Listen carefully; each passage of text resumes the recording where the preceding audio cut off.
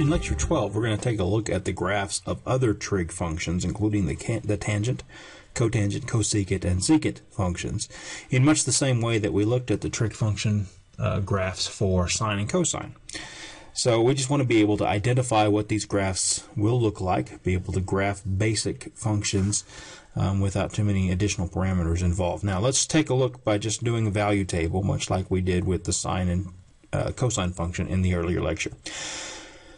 We're going to go back and use the definition of trig functions, plugging in different values for x. Remember that we let x be in terms of radians. So whenever we plug in negative pi over 3, we're thinking in terms of a function tangent of the angle negative pi over 3, which is down here. Right? And on the unit circle, that point where it intersects that graph is the point goes over an x direction of what's it, negative 60 degrees, so goes down goes right 1/2 and goes down negative square root of 3 over 2. So this value right here, if you plug in negative pi over 3 in the tangent, is going to be negative square root of 3 over 2 divided by 1/2, which gives me a negative square root of 3 when you invert and multiply. Okay. Now, instead of going through that with every single one, you can actually refer back to the section where we learned how to find the values of these trig functions, but let's just write them down pretty quick. This is going to be negative 1. Pi over 6 is going to end up being negative square root of 3 over 3. And by the way, this is actually approximately, just so we can do this in decimal form, negative 1.7. This is approximately equal to negative 0.58. And if we plug in 0, right, the 0 value right here is going to give me 0 because it's 0 over 1. Then this becomes positive 0.58, positive 1, and positive 1.7. It's the same values continuing on upward, right? This was square root of 3 over 3. This is square root of 3 right there. All right, now what I'm going to do is I'm going to graph from negative pi over 2. You may wonder, why did I start at negative pi over 2 and positive pi over 2? Well, it goes back to the domain of the function tangent, which we learned about in the definition of the tangent function, but in particular that if you're straight down, which happens to be the negative pi over 2 direction, your coordinates here turn out to be 0, negative 1, and when you try to do tangent, which remember, of course this may have been helpful earlier, but tangent of x is the, or tangent of theta, I should say, is the y coordinate over the x coordinate. And if you try to do negative 1 over 0, you divide by 0 and you end up being undefined.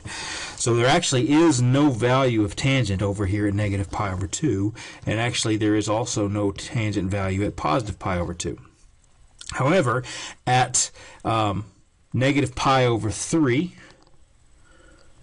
which is about 2/3 of, 2/3 of the way there, you are at negative 1.7, 1, 2, so negative 1.7 is about right here. If you are at pi over 4, which happens to be halfway, sorry, I hit my scroll button, sorry about that. Halfway is going to be at a height of negative 1, and at 0, you're 0. Halfway, you're at 1, 2/3 of the way, you're at 1.7. And actually what happens as you get closer and closer to this asymptote, to this vertical line here, it becomes an asymptote, meaning it approaches closer and closer and closer, but never actually touches it. Same thing's going to happen as we come this way.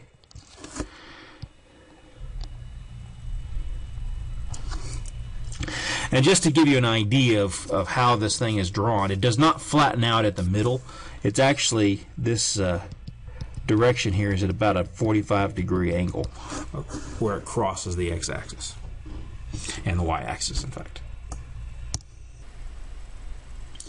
Now, just like the sine function and the cosine function, the tangent function is going to repeat itself as you move from left to right on the x-axis.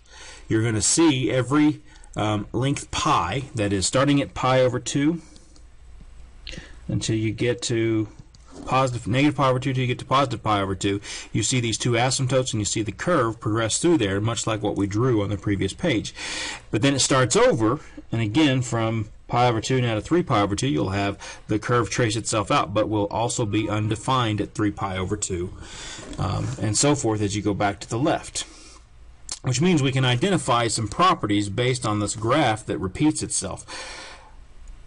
The domain is now not the same as the sine and the cosine function because you have these places here, here, here, where I've got the dotted lines where it's undefined. There are no values for the function there, so you cannot plug in, for example, negative pi over 2, positive pi over 2, 3 pi over 2.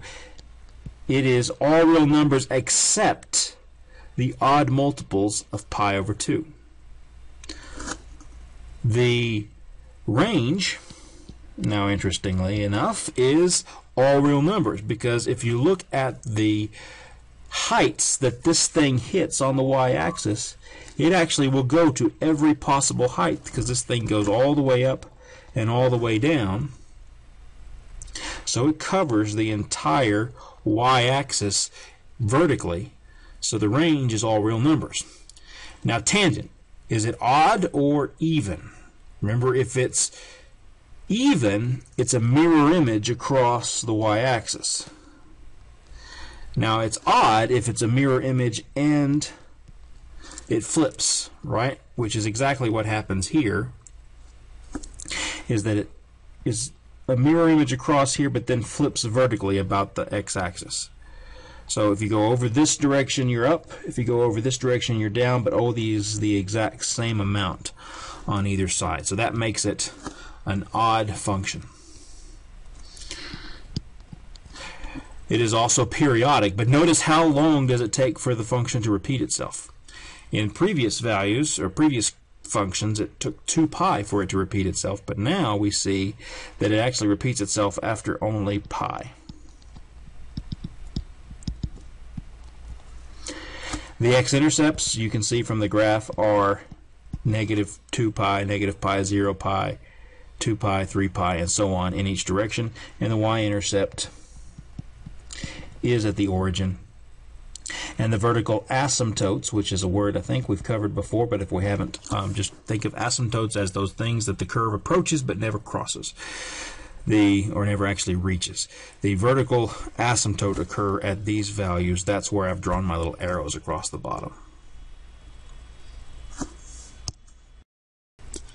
Now to do the cotangent function, I've taken the liberty of going ahead and in your notes filling in these values, because you could continue the same process that we have done already with the tangent function and identify what these points are. Now you'll notice I've started from pi over 6 and gone up to 5 pi over 6, and the reason is because for the cotangent function it's horizontal angles, that is the 0 and the pi angle, that are undefined, because cotangent of a theta angle is x over y. So whenever y is 0 is where we're going to have undefined values. So what I'm going to do is I'm going to look at just the top half. And then what we'll see is that it repeats itself for the bottom half as well. So it turns out that 0 is an asymptote for cotangent, and so is pi for that reason. And as you progress across here, what ends up happening is when you get to pi over 2, you're at a height of 1. If you split this in half, you're down at negative 1. Actually, you're at positive 1, I'm sorry. And negative 1. This does not need to be there. And then as you get closer, this thing is going to drop down this way, and as you get closer this way, it's going to go up. So the curve is basically like the tangent in that it approaches its asymptotes, only it's shifted and reflected about the x-axis. It occurs from 0 to pi, that is, that's where that one curve appears and will repeat itself as you extend in the left and right directions on the x-axis, like this. Notice how the asymptotes will occur at 0, pi, 2 pi, negative 2 pi, and so on. The x-intercepts are going to be at the middle of each of those intervals, and it's going to go always downhill for cotangent. Tangents are always going uphill, cotangents are going downhill, but the same basic shape. Now I just want to discuss, by looking at it, what the graph of the cosecant function and the secant function look like. Remember that cosecant of x is the same thing as 1 over sine of x. So if you look at the graph that I have here, and I'll go ahead and just highlight it for you, this graph right here is what function? Right, that's the sine wave, right? Now, to figure out what the cosecant graph would look like, just think of any point on that curve. For example, let's look at this point right here. The height right there is 1. That's for sine, right? So the height for the cosine or cosecant would be 1 over 1, which happens to be the same thing. That's why these points right here are all shared, because 1 and 1 over 1 are the same thing. 1 over negative 1. Negative 1 and 1 over negative 1 are the same. That's why these points occur on both sine and cosecant. But if you look at, say, for example, this value of x right here. Now let me draw in red what the sine function looks like. The sine is this height, right? So that height right there, I'll draw it with an arrow, is sine of x. Now if you have a number that's less than 1, and you take 1 over that number, you get a number that's greater than 1. So at that same place of x, now if I go all the way up to here, that height is 1 over sine of x, which is taller. And so what you see is you move down this way on the sine function, your cosecant shoots up this way. And as you move down this way, 1 over each of those heights shoots up this way. Again, the reasoning goes back to the fact that if you take a number like a half and you do 1 over a half, you get 2. You get a number bigger than 1. A number less than 1, take its reciprocal, you get a number bigger than 1. And the closer the number is to 0, the bigger the reciprocal will be. Until you reach this kind of point right here, which is a problem, right? What is sine of pi? It's 0, right? So what's cosecant of pi? Just pi, right? It's undefined because you can't do 1 over 0. That's why there's an asymptote at every pi, because those are the y-intercepts for, the x-intercepts for sine. Those are the places where the height of the sine function is 0. And if you try to do 1 over 0, you're always going to be undefined. So you can always figure out what the cosecant looks like by taking the sine function and then going to each of the highest and lowest points and drawing these big U's, and everywhere the sine function is 0 is going to be an asymptote. The exact same process will work for secant, keeping in mind that if you start with this function, which happens to be the cosine function, that the secant function is 1 over cosine. So same idea, you look at all of their highest and lowest points. That's going to be a point that's shared on the graph for the sine and the cosine, or for the cosine and the secant. And then everywhere that the cosine function crosses the x-axis has to be a vertical asymptote.